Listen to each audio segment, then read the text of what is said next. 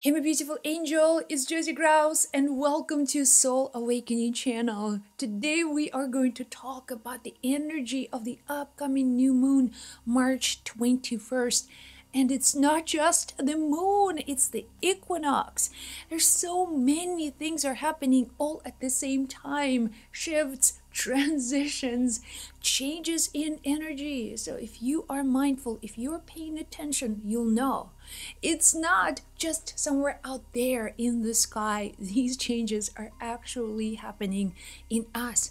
They are physical, they are emotional, they are affecting us.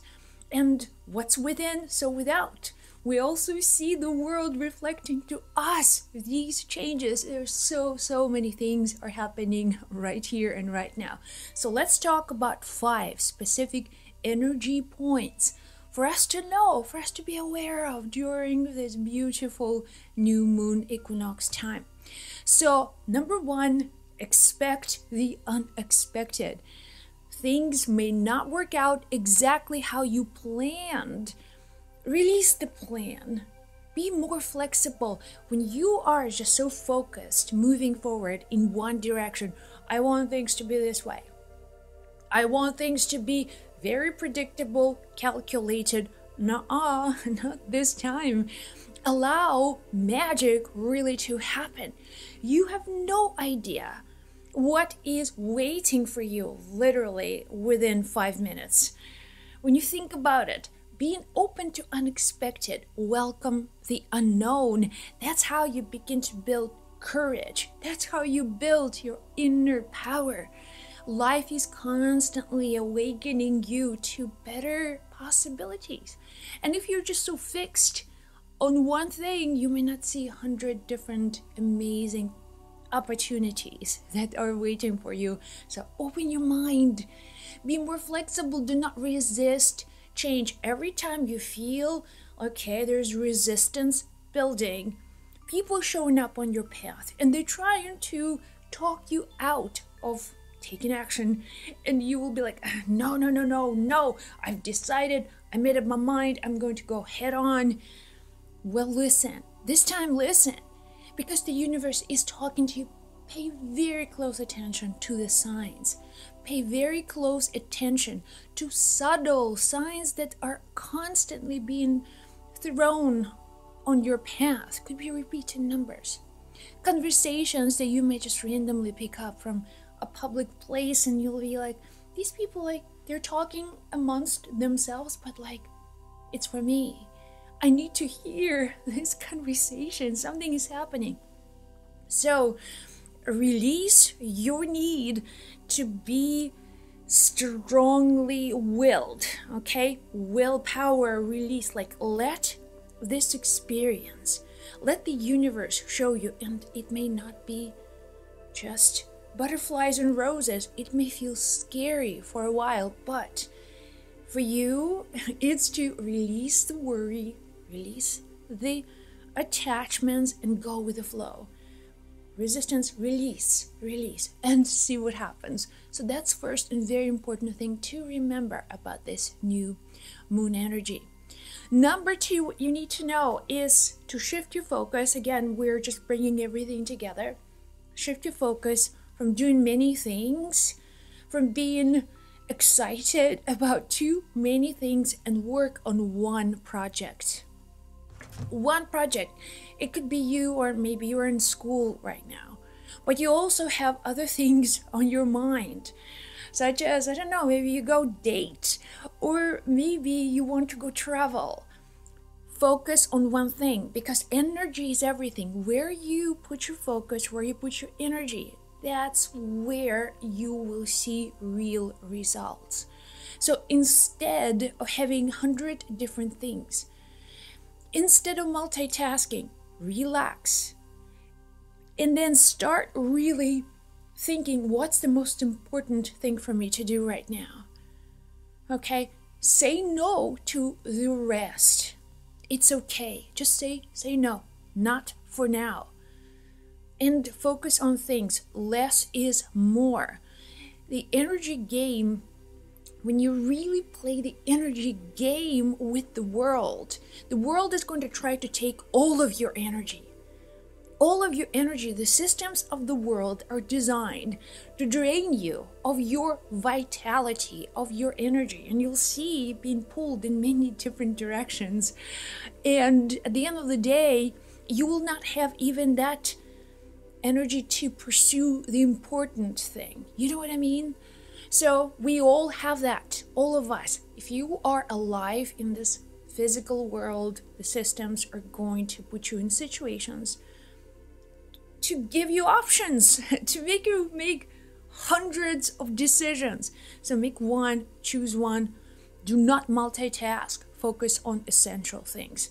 Okay, let's move on and let's talk about number 3. You will find a return to the old ways of being. What do I mean by that? Sometime around the end of March, something from the past and a trend that used to be popular is going to return. And it's very individual for you. It's not going to be like a global thing when like the 80s music or a return of the MTV, none of that. But what you will see in this pattern of sort of cycles of life, you will see that the old things are actually coming back. And one of the ways for you to look at these old ways is to remember. You may feel, okay, an old song, a song that I used to like, is just on my mind lately. That's just for you to go back to that time and see what was really happening then, what was popular, what was important, because the old is coming back, and it's not going to be in the same way, but the building blocks, the energies, the systems of these old structures are actually going to come back, and you will benefit if you look into these old patterns. Now, let me give you an example of these old patterns. Let's say before, now these days we call rarely, right? We just don't reach out people through the phone, but we do texting, any other way, whatever, social media. So the old way of doing things that is going to return is maybe calling people. Start calling people, a friend, call your friend, or something from the past that was so important but maybe forgotten, reinvented. Okay, do not try to come up with brilliant new things, but reinvent the old, because old ways, they were tried and true. So look, maybe meditate, see what was really working in the past and how you can start implementing these past patterns into your life today. That's a very important, and planning for the future has to be coming from reinvention of some kind of patterns and behaviors that you have already gone through, that you have already experienced. Now it's a next level. It's the next level, and all that future that you will see coming is just well crafted past. Trends of the past will be coming back. So that's that. Number 4, don't mind the disagreements. There will be some disagreements, something that you will see amongst people. And even people you're closest, friends, relationships, all of a sudden they're not happy. They've been a little bit argumentative. And you find yourself, people for no reason may change moods, or they may just become a little resentful. So instead of trying to create pictures in your mind or really think, what have I done wrong? I don't remember having an argument. Why these individuals are so upset all of a sudden? It's nothing to do with you. It's actually the transition of the energy. People, if they are triggered, they're triggered by their past emotions. They're triggered by some stuff that they're still fighting emotionally on the inside and not visible to you. So instead of judging them, instead of just being responsive with negativity, it's more about, okay, I don't know what is going on with you, but I'm going to stand to my truth, feel good, release you from putting your worries upon me or your anger upon me. I will not sign up to that, but I'm not going to suffer because you are worrying. So if you find yourself other people are pulling you into disagreements, it's because wherever they are, they're going through some of these emotional releases. Or it may actually happen to you. All of a sudden we feel like anger, like all of a sudden you're walking and it's beautiful and sun is shining and the birds are singing, and then all of a sudden it's like bam, it's like remembering an episode, somebody said something, you're like, oh, I'm just so mad. All of this blissful state just vanished. Do not do that. It is the past. It is something that was stuck in your body for a long time. It's now just coming to the surface. It's like, observe that and release that. If you see other people suffering in this way, also suggest them, okay, let this worry, let this anxiety, release it, let it go, and expect miracles. Expect miracles. Expect blessings. Expect that whatever needs to go will go. No resistance, just releasing. And finally, this is a very interesting time for you to experience psychic dreams and psychic abilities. Many of you will remember this dream of a great flood.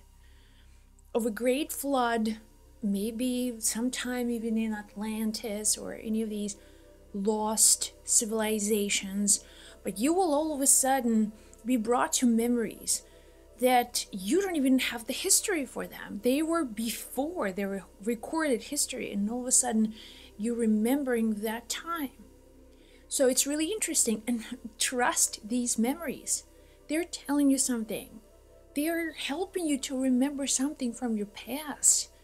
So when you give your soul a permission to put you on that time path where you lived before and things that you've experienced then, emotions that you felt then, it may give you some clues to your life now, to your struggles in this body now, things that are happening in your life right now, all of the fears that you have right now.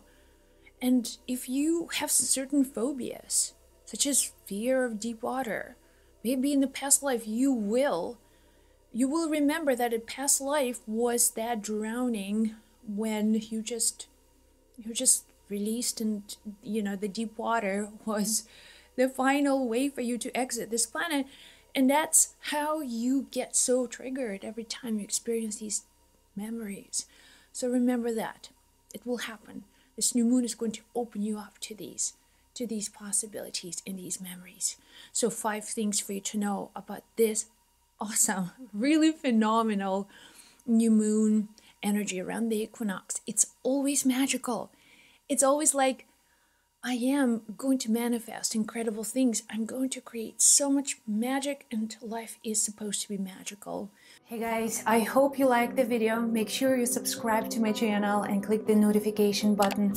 I make videos here every day so you get notified, and keep the magic flowing.